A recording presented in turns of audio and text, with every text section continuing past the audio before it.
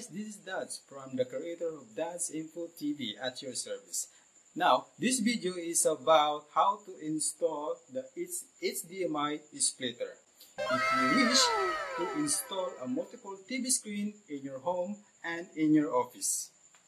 The steps is very simple. If I can do it, you can do it too. Let's go!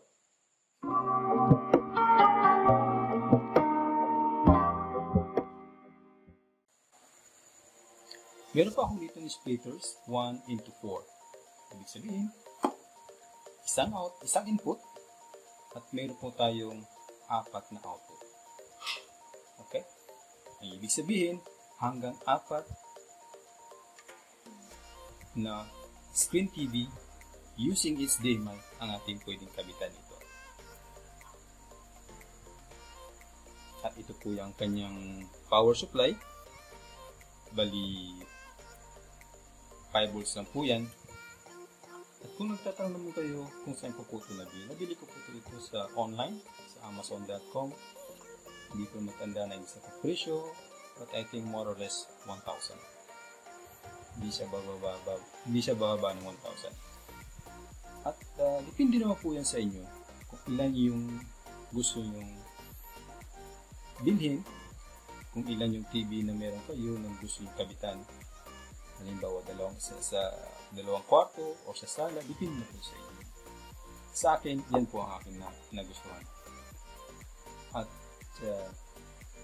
At meron naman tayo ditong signal cable HD box. Ito yung ating pinaka-source. Dito nang gagawa ang aking mga movies. Dito nakalagay yung pinaka-cable niya. Nagagaling dun sa satellite dish. At nandito ang pinaka-output niya. At saka yung power supply niya. At ito naman po ng kanyang adapter. Ngayon, umpisa natin pagkakalit. At meron din ako dito ng tatlong cable. Kasi meron akong dalawang TV na pagkakabitan.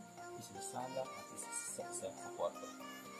Ngayon, gagamitin ko yung pinaka-maikling cable kasi halos magkatabi lang ang dalawang ito. So, kakabit ko yung pinaka-output niya at ipapasok ko naman sa input niya.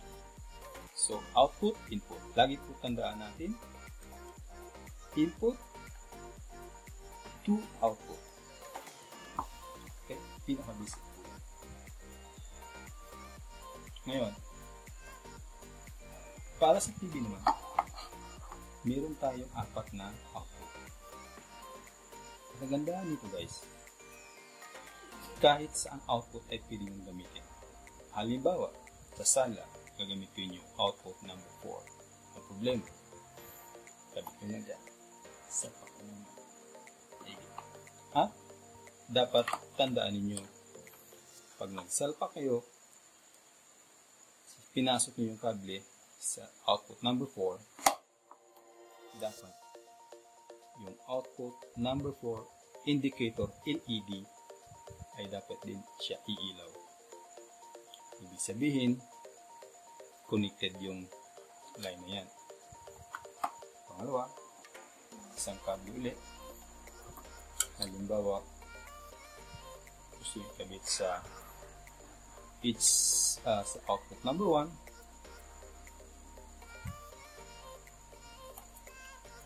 Okay. Pagkatandaan po natin, dapat din iilaw yung indicator LED ng output number 1. So ngayon, i-set up na po natin para malaman natin kung gagana ba siya o hindi. Okay?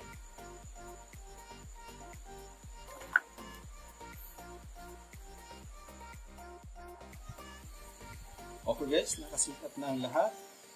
Nakaset up na ang signal, cable box, ang ating splitter. Ngayon, ito-connect na natin ang ating power para gumana na siya. Naikabit ko na rin ang pinaka-main cable niya. Ito po yung nanggagaling sa satellite dish natin sa taas. At Saka yung pinabit ko natin kanina, ang HDMI pinaka-output niya. Yung pinaka-output niya, dapat ikabit natin sa input ng ating HDMI splitter. Output, input. So, kakabit na natin yung pinaka-power ng ating signal control box. Ayan. May power na. Dito naman tayo sa HDMI. Ilalagay natin ang power. So, ayan po. Kung napapansin nyo, may umiilaw po yung input niya, indicator. Kasi, okay yung input natin na nanggagaling sa sa signal natin, at saka yung output number 1, kasi dito ako nakakonect papunta sa TV na to. Okay? Klaro? Bubusan natin ang TV para malaman natin kung okay ang ating connection.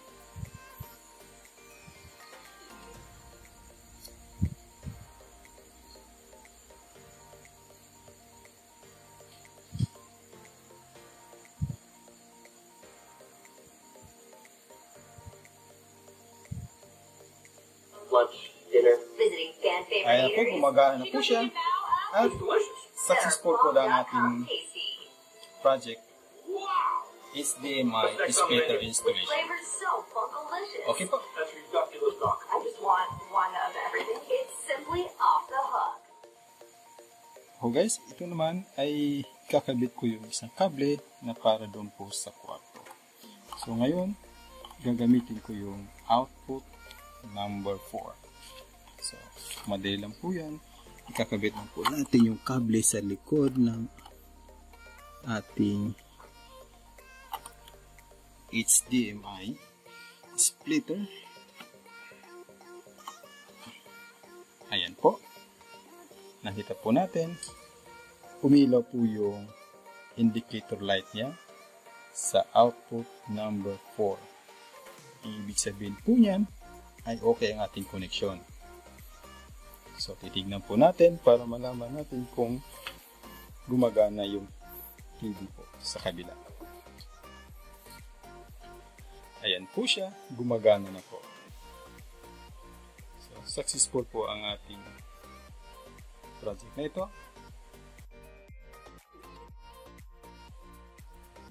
Ayan guys, our short tutorial video is success. So if you think this video is helpful to you, please comment below. And if you think that I need some improvement in my channel, please let me know. Please support this channel by clicking the subscribe and hit the bell button as well to notify you if I have made a new video in the future.